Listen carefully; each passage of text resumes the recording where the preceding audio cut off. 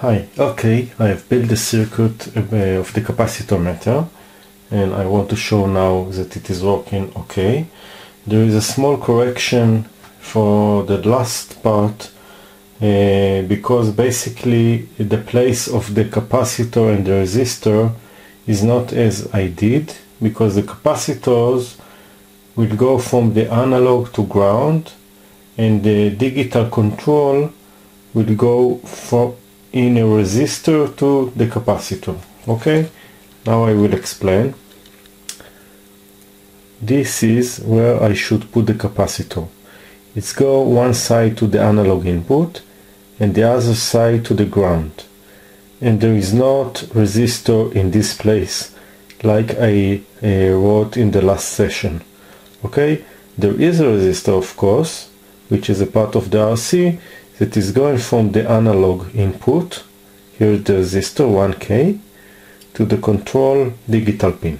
This is the way it should work, and not the other way, because there is a problem in the last example that I did. Okay, but we are learning every day new things. Okay, so I have here few capacitors and let's check them. The limitation here that the minimum value that we can measure in this prototype is 1 microfarad. Okay, and let's try some capacitors. So I will start with a small one. This is 4.7 microfarad capacitor. Hope you can see it okay. And now let's connect and try to find out what we can see in the circuit.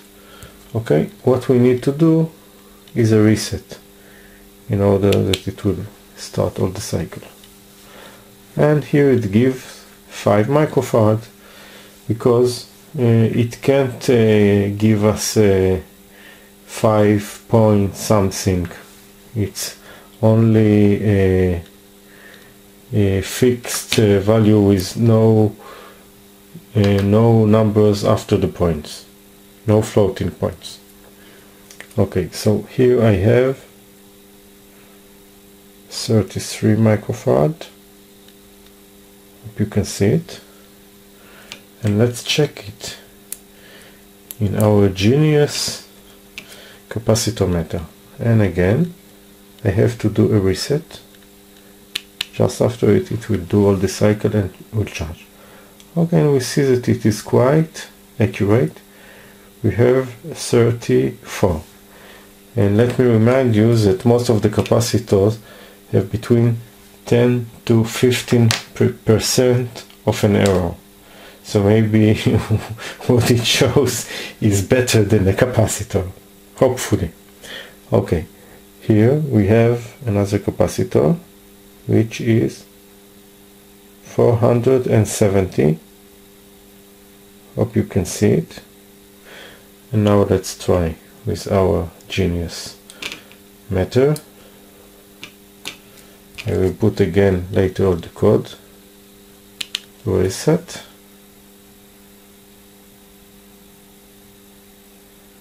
This is a big one, so it's take time. Unbelievable. Exactly the same number. I'm good.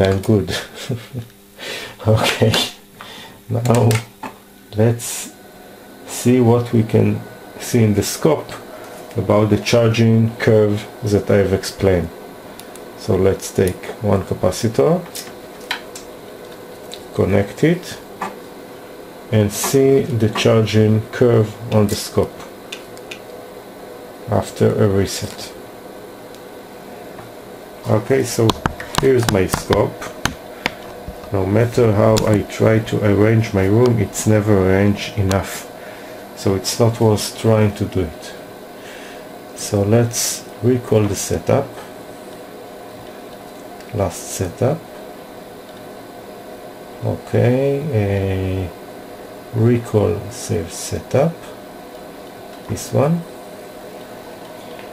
And what I want to show is, after we do a single trigger, the charge curve on the scope.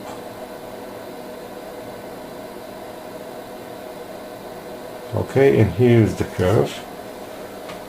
Let me do a little better scaling, because this is a large capacitor, so it takes time to charge it.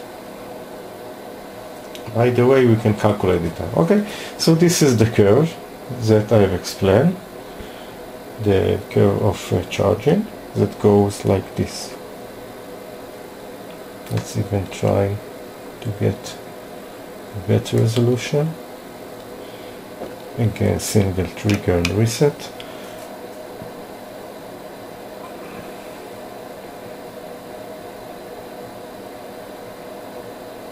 And this is the way it should look. Charging curve of the capacitor. Okay, I will share my code later, but again, I want to remind the error in the last session.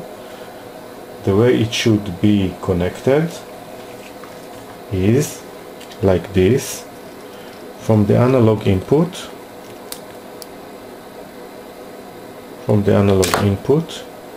this is my analog input.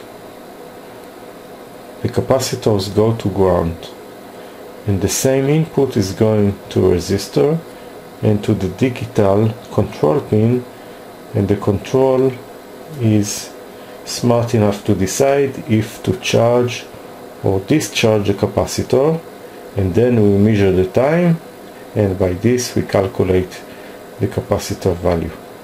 Okay, bye bye for now.